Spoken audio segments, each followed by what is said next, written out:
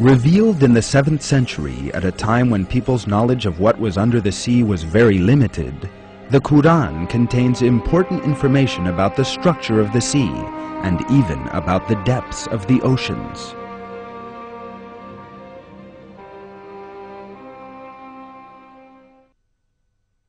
He has let loose the 2 seas, converging together with a barrier between them. They do not break through.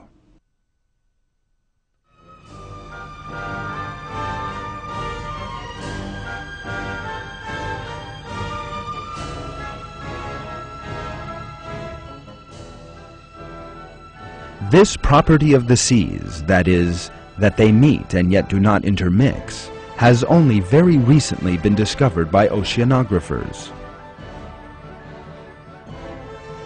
Because of the physical force called surface tension, the waters of neighboring seas do not mix.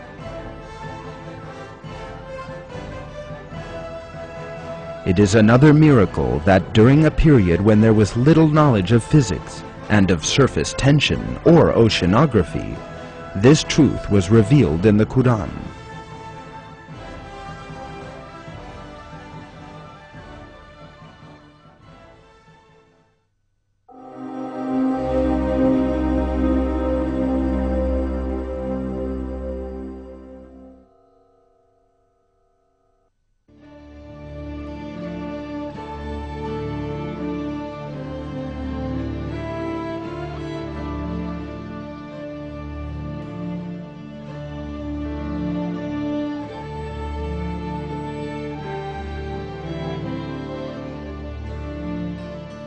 The Qur'an is the word of Almighty God, who created all things out of nothing, and who enfolds all beings with His knowledge. It is for these reasons that these facts that modern science has only recently discovered appear in the Qur'an, sent down 1400 years ago.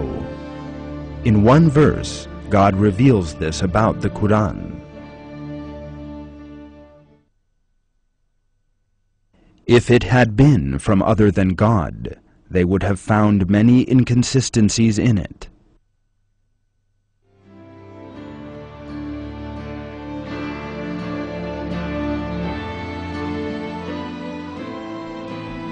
There is no inconsistency in the Qur'an. Furthermore, the information within our holy book, the Qur'an, reveals new miracles with every passing day.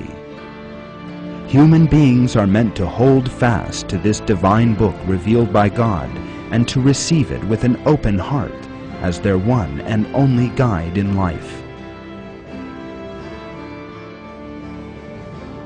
In the Qur'an, God tells us the following: